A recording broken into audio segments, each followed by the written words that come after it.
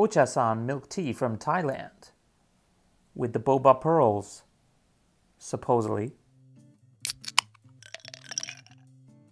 Hey everyone, welcome back to Obscure Cola. Today we are going to try a Thai milk tea masquerading itself as a Japanese milk tea. It's a little bit weird, but basically this is called Ocha San, and it is, quote, an original milk tea, boba pearls, low fat.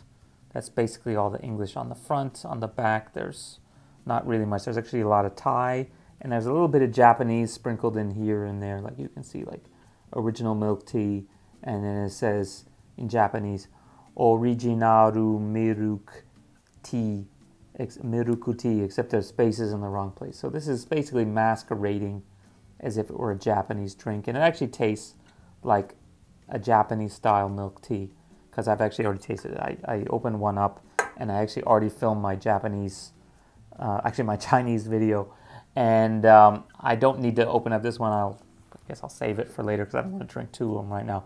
But let me just cut to the chase on this guy.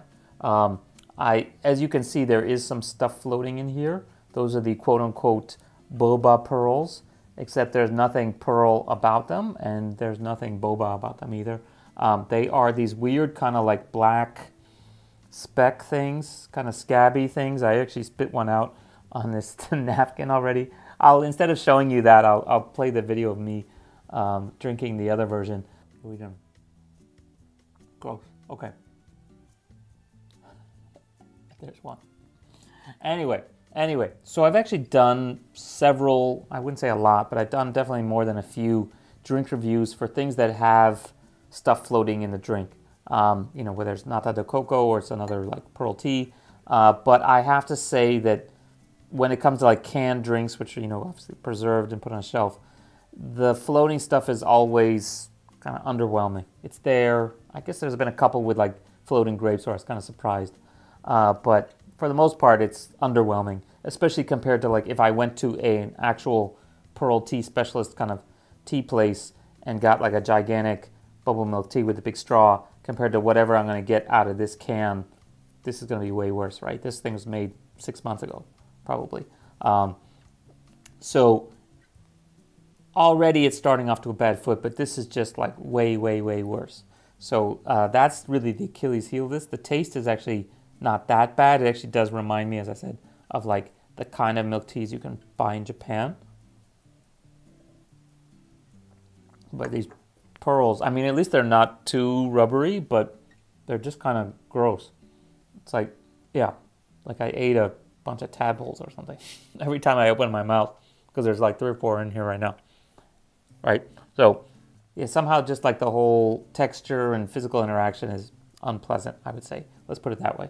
Another thing of note about this drink, and I won't say it's negative or positive, is the ingredients. As you may know, I always mention the sugar content, not always, but usually measure the sugar content of the drinks I'm doing on this channel, and usually it's just whether it's way too sugary or it's like basically undersugared, which means it usually has artificial sweeteners, and I don't like artificial sweeteners, especially like Ace K and aspartame, which have like a really bad aftertaste. So when I saw this one, it mentioned that it uses sweetener 965, and I was like, oh, which one is 965? Is that Ace K? Is that stevia? What is it? Because I'm almost definitely not going to like it. And then I looked it up, and I found out that 965 is something I don't think I've ever encountered before. It's called Mannitol, I think that's how you pronounce it, which is basically sugar alcohol. So it's somehow sugar is taken and like distilled into alcohol, and yet it's still sweet. So somehow the amount of calories goes down, but the sweetness stays. So it is an alternate sweetener. I'm not going to call it artificial because hypothetically it's made from sugar. It's not some like total chemical creation. But it's different, and I don't know if there's an aftertaste on that one because I don't really detect anything now from my like limited sample size, because I've only, I guess, ever had one Mannitol drink. I think like alcohol-wise, I should probably be okay, because if there's only 4.4 grams of sugars in this entire thing, and the can is 230 milliliters, which means it weighs about 230 grams, you're talking like 2%. Okay, so that part should be fine.